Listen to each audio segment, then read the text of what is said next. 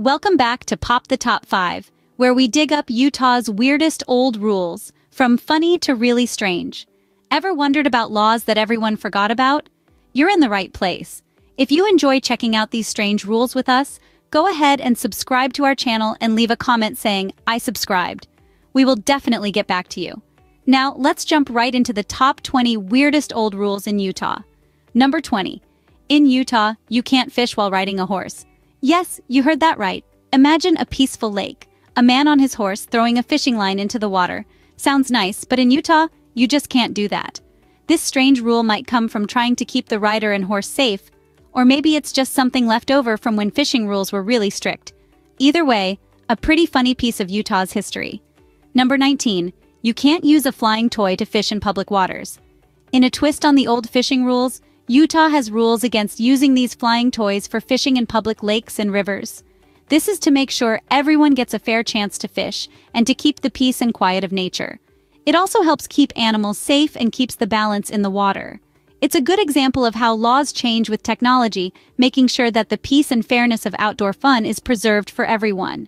Number 18. You can't cause a big mess. You would think that it's just common sense to not cause a big mess, but Utah made sure to make it a law. Basically, causing a big mess can mean a lot of things, like starting a natural disaster or causing a lot of trouble in public. This law is all about making sure people are safe and everything's in order. Number 17. In Monroe, dancers need to have some space between them.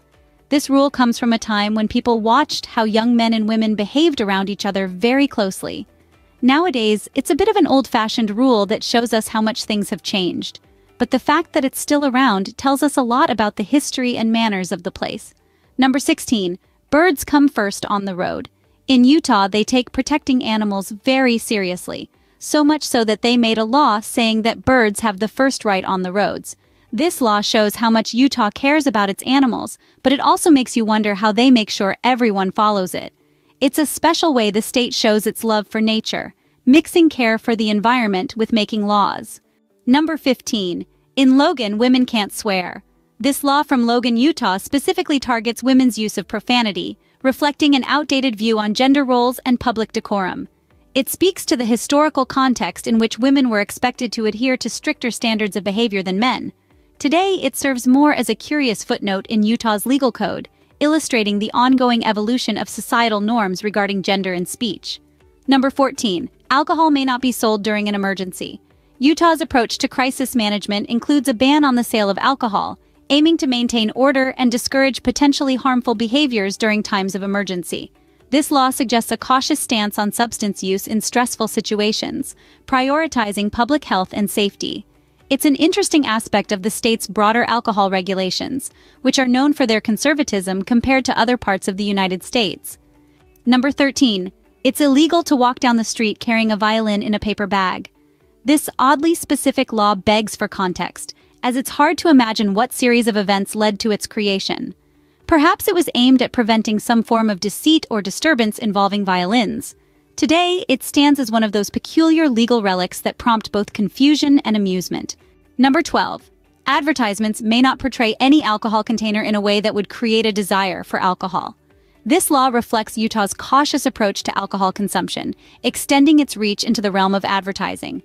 By regulating how alcohol can be presented in marketing materials, Utah aims to temper the influence of alcohol on public behavior and attitudes. It's an example of how legislation can be used to shape cultural norms and health-related behaviors. Number 11. Pharmacies cannot sell gunpowder to cure headaches. This seemingly obvious regulation hints at a time when medical practices were far less regulated and considerably more dangerous. It's a reminder of the evolving nature of healthcare and the importance of safe medical practices. Today, the law serves as a humorous glimpse into the past, showcasing how far medical science has come. Number 10. In Salt Lake City, no one may walk down the street carrying a paper bag containing a violin.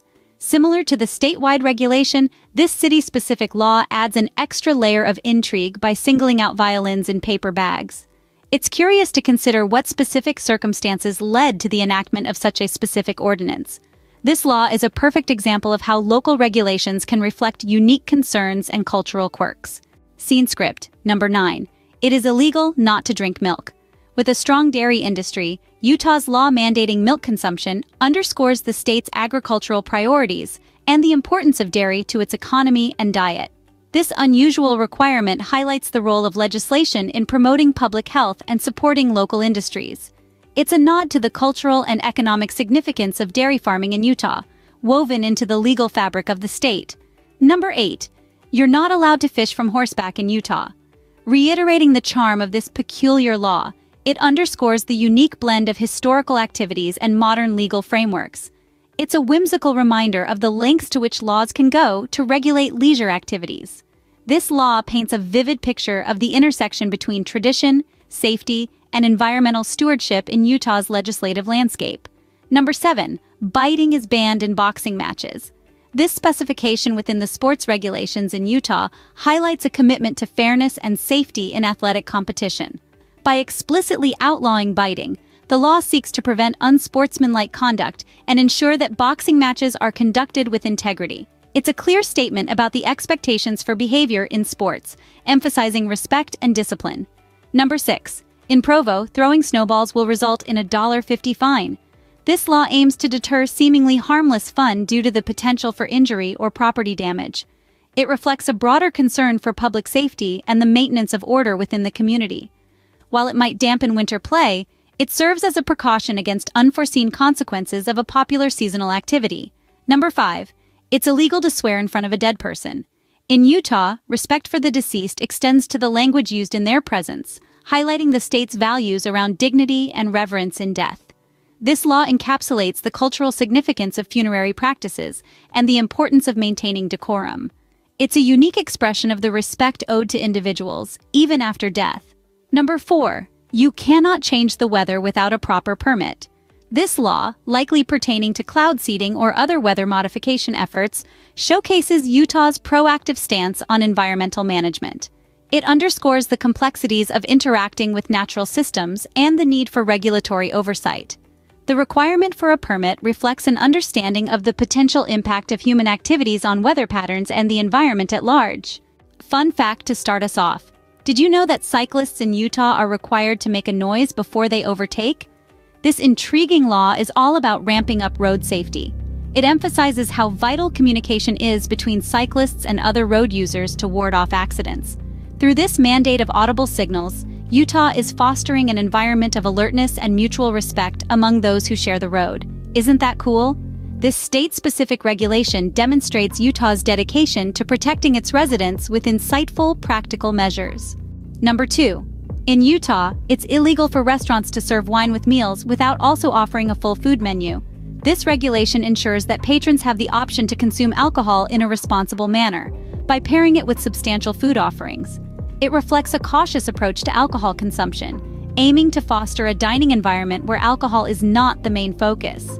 This law illustrates Utah's unique stance on alcohol regulation, balancing enjoyment with moderation and safety. Number 1. Taking the top spot. It's a quirky one. In Utah, it's illegal to have a street address that numerically precedes the number of your neighbor if your house was built later. This law is designed to maintain a logical and orderly progression of address numbers, facilitating easier navigation and delivery services. It poses a unique challenge for new construction, requiring careful planning to adhere to this sequential mandate. And there you have it, folks, a journey through some of Utah's most outdated laws. Remember, laws serve as a mirror to the times they were written in, and these gems from Utah are no exception. If you enjoyed this legal adventure, give us a like, and don't forget to subscribe for more explorations into the curious corners of our world. Until next time, stay curious and keep exploring the wonders of legal landscapes.